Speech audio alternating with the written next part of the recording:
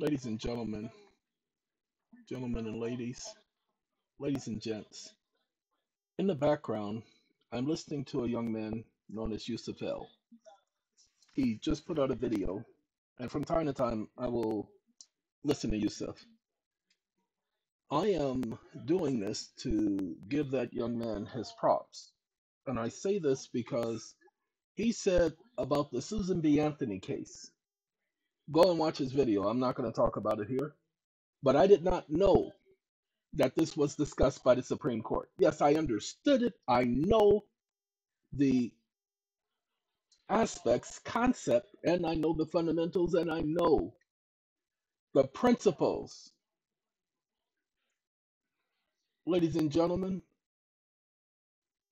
the fact that a Supreme Court and other court justices have said this exact same thing regarding what a United States citizen is, what the intent of Congress was when they created the so called citizen. They originally created the United States 1871. There was never anything known as a citizen. The Constitution didn't mention anything about citizen. It mentioned the people of states. It did not mention the citizens of states. It wasn't until the 14th Amendment that we get to the word citizen, which means that there was an intent for use of the word citizen. Yusuf L goes into that, and so does the courts. I am actually glad that I turned on that particular video, literally, because it's what I was looking to bring forth. And the way the courts say it, they did the job for me. So, ladies and gentlemen, there are a couple of things. I had a 73-year-old person talk to me today about a situation he's in. He is versed in a lot of things, and I have encouraged him, told him that because he knew what he knew, that we can break bread. And I can't tell you what he asked about because that is in confidence. So, but I can tell you that he knows a little bit more than the rest of you. But he knows just enough to be stuck, and I know just enough to unstuck him. Did you say unstuck him?